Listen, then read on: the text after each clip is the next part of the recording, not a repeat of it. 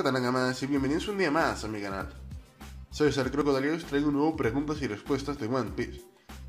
Bien, antes de comenzar tengo que decir varias cosas. La primera es que este preguntas y respuestas me está saliendo caro de hacer. ¿Por qué? Porque la primera vez que lo grabé entero me salió perfecto de audio, pero lo eliminé sin querer. Así que es como volver atrás. Y el resto de veces que los he intentado grabar, pues la he cagado de diversas maneras. Así que es como empezar a perder el tiempo. Ya me sé las memorias y las preguntas de pe a pa, así que bueno. Como siempre hago, tengo que deciros que me dejé estas preguntas para un próximo preguntas y respuestas. También invito a que se suscribáis al canal de un nakama, el yayo del anime. Bien, para empezar el canal, este nakama ha decidido hacer un sorteo. Muchos lo conoceréis por franji planchato, mejor dicho. Este canal hace AMVs y también se ha dedicado a hacer teorías y tops. Así que pasadse por su canal y dadle mucho amor. Os dejaré el link de la descripción en él. Bien. No tengo mucho más que decir. Ah, sí, tengo un reto que deciros. Sé que es complicado, pero bueno, entre todos podemos hacerlo.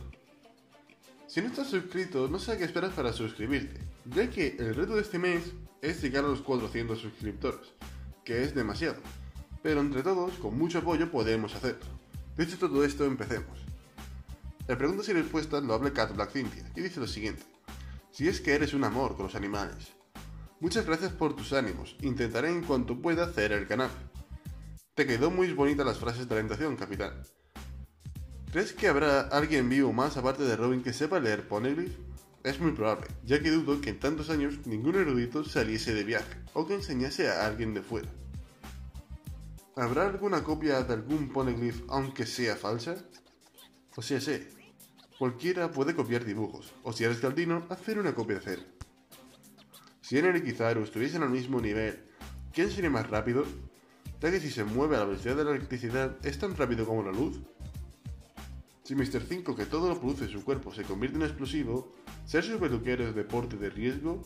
¿O puede decidir qué explota y qué no? Si Big Mom hubiese dado su vida con su poder a Merry, ¿este sería un nuevo ser o conservaría los recuerdos y sentimientos vividos con los Mugis? ¿Crees que Caesar estará en el próximo arco después de Whole Cake? Dudo que lo dejen suelto con Kaido y Big Mom detrás de él. Saludos desde Cádiz, y gracias por todo, Sir Crocodile. Aquí siempre para ayudar. Muchísimas gracias, nakama. Me alegra saber que siempre estás ahí. Y, por cierto, me vi tu canal. Espero que sigas con él y que puedas darle mucho más amor a tu canal, porque sé que con las ideas que tienes puedes llegar muy lejos, nakama. Bien, acerca de lo del poneglyph, yo creo que sí que habrá alguien que sepa leerlos. No necesariamente que sea un erudito, sino que por ejemplo de Wano siempre puede haber alguien que sepa leerlos.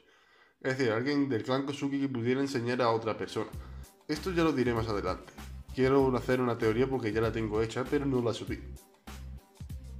Respecto a la copia de los poneglyph, bien, yo pienso que sí que puede haber, ya que sea solo para llamar la atención de algún yonko de alguna persona para hacerle la encerrona y luego tirarla al vacío. Yo pienso que esa puede ser una opción, porque dentro del mundo de One Piece hay muchas cosas importantes. Así que esto podría ser una opción. Yo pienso que sí que puede haber poneglyphs falsos. Que los veamos o no es distinto. Respecto a lo de Enel y Kizaru, yo pienso que sí, que la velocidad de la luz es más rápida que la electricidad. Así que Kizaru es más rápido que Enel, da igual que esté en el nivel que esté. Pienso que eso es así. Respecto a Mr. 5, esta pregunta me ha causado mucha gracia. Y yo pienso que él elegiría explotarse ciertas zonas de su cuerpo, ¿no? No creo que se explote así como si cualquier cosa. Respecto a lo de Merry, bien, yo pienso que eso sería en plan, tiene los recuerdos y sentimientos vividos con los Mugis, pero al ser un homie está controlado por el alma de la propia Big Mom, con lo cual actúa con los impulsos de la Big Mom. Los sentimientos y recuerdos quedan a un lado, pero el impulso de vida está en otro. Creo que me habéis seguido. Respecto a Caesar, yo creo que sí que estará. Él no puede estar suelto en ningún lado, ya que el pobre está buscado por todos lados, tanto por el gobierno mundial como por Kaido y Big Mom. No, yo no me fiaría, vamos. Yo no me fiaría de dejarlo solo. Kosuna pregunta lo siguiente. Pregunta 2 puntos. ¿Qué personajes cree que se enfrentarán a las 3 calamidades de Kaido? Yo creo que serán Marco, Zoro y Sanji. Saludos. Saludos, nakama. Y bien, yo no creo que vayan a ser enfrentamientos individuales, para empezar.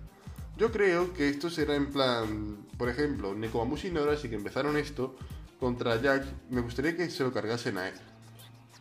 Después las otras dos calamidades, que no sabemos quiénes son, se dividía, por ejemplo, Zoro y un grupo de, yo que sé, algún samurái o cualquier cosa así, y Sanji y otra persona importante. Chris Zúñiga Cárdenas pregunta lo siguiente. Preguntas. ¿Crees que Alzani es Plutón? Lo digo por ser el único barco, además del homie de barco de Big Mom, que tiene cualidades peculiares. La otra, ¿Crocodile aparece en Guano o no aparece más? ¿Y seguirá buscando Plutón? Gracias, Nakama, por tu respuesta anterior. Gracias a ti por tu pregunta, Nakama. Respecto a lo de Plutón, yo esto me gustaría pensarlo más en frío. Yo realmente no quiero pensar que es Plutón, ya que si no, sabríamos de sobra que este barco aún podría dar mucho más que hacer. Este barco es buenísimo, pero para ser un arma ancestral necesitaría mucho más. Pienso yo, no creo que sea un arma ancestral. Ya que no creo que... ¿Para qué van a querer los Mugiwara usarla como el fin de un arma ancestral? No lo veo yo necesario. Respecto a lo de Crocodile. Bien, yo pienso que sí, que apareceré en Guano. En Guano yo creo que apareceré y echaré una manilla allí a la cama Luffy. Y no creo que vaya a buscar más Plutón. Creo que eso quedó en el pasado porque yo fui para querer hacer de Alabasta el país ideal y para luchar al gobierno mundial, por así decirlo. Así que yo pienso que es así. Chiqui Methods pregunta lo siguiente. Pregunta 2 puntos. ¿Crees que Oda nunca enseña las recompensas de los yonkos? ¿Estaría mal para la serie? Bien, esto me lo he planteado demasiado.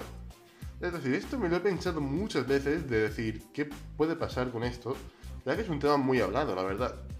Y yo pienso que sí tienen que salir. Seguiría, creo yo, con una decepción al fansub de One Piece. En plan, todo el mundo ha querido siempre saber cuál es la recompensa de Shanks, que lo hemos visto desde el principio, y después en Water 7 nos confirmaron que era un emperador. Obviamente queremos saber la recompensa de Dragon, que es el hombre más buscado también. Por ejemplo, Dragon no es un yonko, pero sabemos que es alguien de lo más importante. Así que yo pienso que ver las recompensas de los yonkos sí estaría lo suyo. Y si no las enseñar sí estaría mal, la verdad. Pienso sí. Chris Zúñiga Cárdenas de nuevo pregunta lo siguiente. Pregunta, ¿la mera mera está infravalorada? Pues yo sinceramente, Nakama, te digo todo lo contrario. Yo creo que está sobrevalorada en parte. Mucha gente tiende a sobrevalorarla, llevarla en plan, hostia, Ace, el hermano de Luffy, la llevaba, wow. Y tío, cálmate, ¿sabes? La mera mera está bien, sí, es fuerte, es una Akuma no Mi muy fuerte, muy bestial, tío, pero... no podemos decir que, por ejemplo, es mejor que la Gura Gura no Mi, que la Yami Yami no Mi. Ejemplos así, ¿sabéis, Nakama? Porque, por ejemplo, de Ace no hemos visto nada, y ya poníamos la mera mera muy fuerte. La mera mera es una Akuma no Mi muy fuerte. Pero obviamente cada logia tiene sus cualidades. Por ejemplo, la mera mera tiene la ventaja de ser un elemento que quema mucho, obviamente porque es fuego, y que además te da mucha versatilidad al usuario por ser veloz.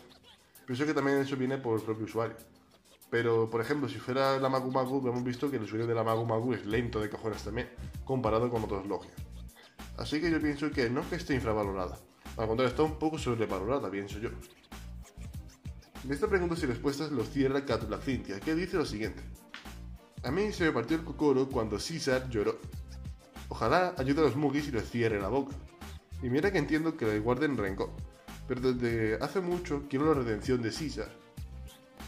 Sobre todo, como dije en mi primera teoría, si el disparo de Vito falla. No la he visto porque no me aparece en la cama, tengo que verla. Una pregunta tonta. ¿Smoothie podría absorber el zumo de todo lo que quiera? ¿Podría absorberte el zumo de? O sea, sé, eres de arena. ¿Podría Smoothie sacar el zumo de arena aunque sea algo realmente seco? Este es el año de Brook con muchísima diferencia. Hasta la próxima, capitán. Hasta la próxima, Cintia. Y bueno, yo creo que dependería del haki.